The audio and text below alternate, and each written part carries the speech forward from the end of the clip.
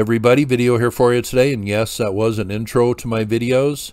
I want to thank my special friend Julie for making that for me. She is the one who inspired my channel almost 10 years ago. I mentioned her during my live chat last weekend, and I might have another live chat coming up this weekend. Why not? But let's talk about a site down here in Cyprus that really goes along with all these other sites in the area that go back 8, 9, 10, 12,000 years. But it's right in the southern part of Cyprus, and it just opens up some questions. It's called Kalavasos Tenta, and it's right down here. Here is the site today. It's kind of up on a hill. It has a conical tent-like enclosure to protect it from the elements, I would assume. Right nearby, right down here, there is, I guess, some Bronze Age ruins right in this area, right down here. Can't see too much on Google Earth. But this place, Kalavasos Tenta, as it is called, this site goes back 9,000 years in history. Here is a look at some of the ruins. Circular enclosures. Pretty impressive stonework for going back 9,000 years in history.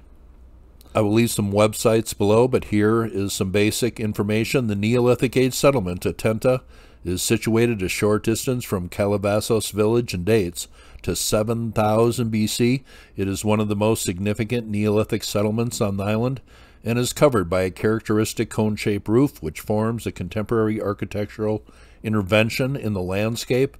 According to local tradition, the name of the site goes back to 327 AD when St. Helen, the mother of Constantine the Great, stayed in a tent or a tenta in this location during her visit to the island following a visit to Jerusalem when she was looking for holy relics. Here is a website I will leave below. It kind of has a three-dimensional interactive model of the ruins here.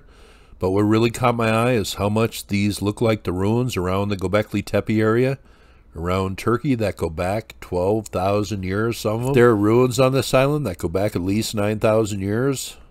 How did people get here? Was there a land bridge up in this area before sea level rise that connected it to the mainland? Or were people sailing here over 10,000 years ago? That is the question I ask. Now, when I was snooping around last night, here is an article I found from October 2020. Maritime Narratives of Prehistoric Cyprus, Seafaring as Everyday Practice. I will just show a few pics here from this article while I read just the first paragraph here. It says, this paper considers the role of seafaring as an important aspect of everyday life in the communities of prehistoric Cyprus. The maritime capabilities developed by early seafarers enabled them to explore new lands and seas, tap new marine resources, and make use of accessible coastal sites.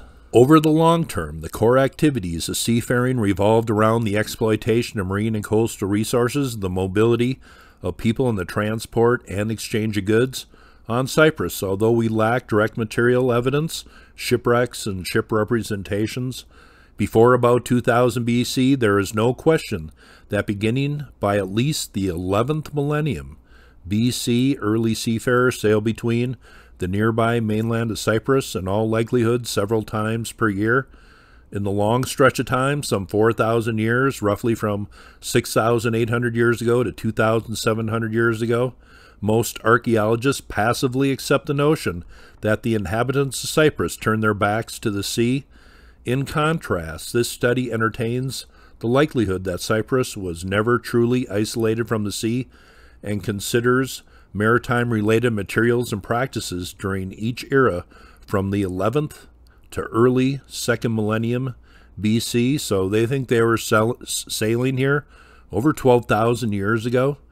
In concluding, I present a broader picture of everything from rural anchorages to the invisible maritime behaviors that may help us better understand the seafaring as an everyday practice on Cyprus. And here are some very ancient ruins right on the seashore. Here's a look at a scan from the Mazotos shipwreck coming from about 2,400 years ago, so relatively recently when you look at the whole scope of time. But there is a look at some pottery vessels and other things laying at the bottom of the sea off the coast of Cyprus. Here are some more looks at Kalavasos Tenta, the archaeological area here. where they have unearthed these stone walls and circular enclosures.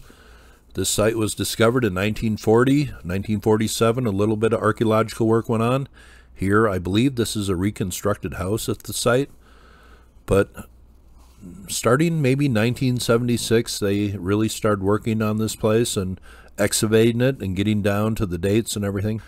Here is another look at the site, the stone walls and then these circular enclosures. It looks like these are made with individual mud bricks, as they are called in the article. There was 14 graves found here, as many as 18 people found in each. There were some burials found under the individual dwellings, the floors in the dwellings, and there were some found out in open areas. But pretty interesting here, history going back 9,000 years. Here are some artifacts that were found. This picture is a little blurry, but you can kind of get an idea of the faces here.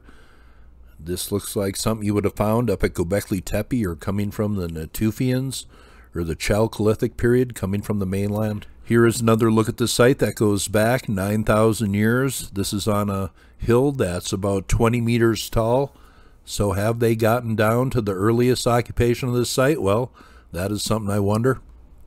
I will leave this article below, but here are some of the Bronze Age ruins found right nearby. Here they are. I guess this site is kind of neglected, but it comes from this article here, One for the Road, where they talk about the archaeological sites in this immediate area here. Also in this area, there is a 9,000-year-old settlement called Kilmanos, right on this hill here. Here is a diagram of that site. Foundation trench was found here, earthen wall, firebed, fireplace, pit, deposit of remarkable objects, plaster, mosaic hole, oblong peripheral pit. But this place was found 10 miles away and probably connected.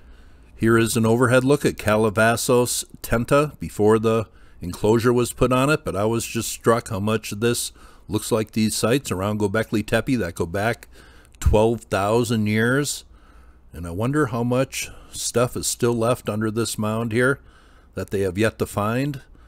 But this place definitely looks like the places in Syria that are underwater today, and the places around Gobekli Tepe that are 12,000 years old.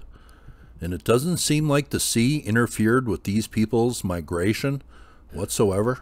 But that'll wrap up my video on Kalavasos Tenta on the island of Cyprus. Ruins going back minimum 9,000 years. Who knows if there's ruins to be found beneath these. I just thought this was a very interesting site to talk about. But you can visit it here today. They seem to have this pretty well preserved. I wonder if any of my subs have been here or visited archaeological sites on Cyprus. Cyprus is a place I have not covered too extensively, but that is certainly an interesting site if it goes back minimum 9,000 years, has ruins that look like other sites around Gobekli Tepe in this area, but they seem to be connected. The way the ruins look, the way the artifacts look, doesn't seem like the sea interfered with migration. That was an interesting one to do for sure. Hope you thought that was interesting, and you all have a very nice day.